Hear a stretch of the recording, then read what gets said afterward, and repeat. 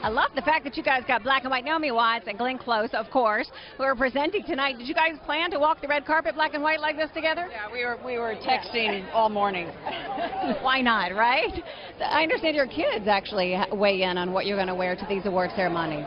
They have opinions. They have strong opinions, and they're very honest. Is that a good thing or a bad thing? Both.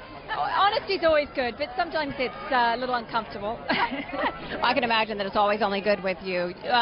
How did you guys decide when you know you're going to be walking the Oscar red carpet? What is it about this dress that made you choose it? The why? Well, I love Zach Pose, and I love him as a person, and he's a great friend of mine. And he sent over some designs, and I thought they were wonderful. And so I just decided very early.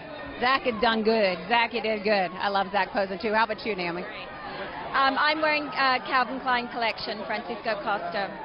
It's absolutely gorgeous. Now, of course, I saw a cute picture of you and Reese Witherspoon at yoga the other day. Is that how you keep in phenomenal shape? I like to exercise. Yeah, I've done hot yoga and other kinds of exercise, dancing, running, yeah, whatever it takes.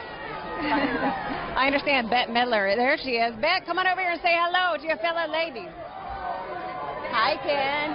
I love it when everybody meets up on the red carpet. Of course, you guys know each other, right? Do you know these lovely ladies? Right? I haven't seen you in a while. Wonderful to see you. Thank you. So do you. So do you. Thank you. Oh, my God. All right. All right. All right. Here we are. Come on over, Bette. It's good to see you guys.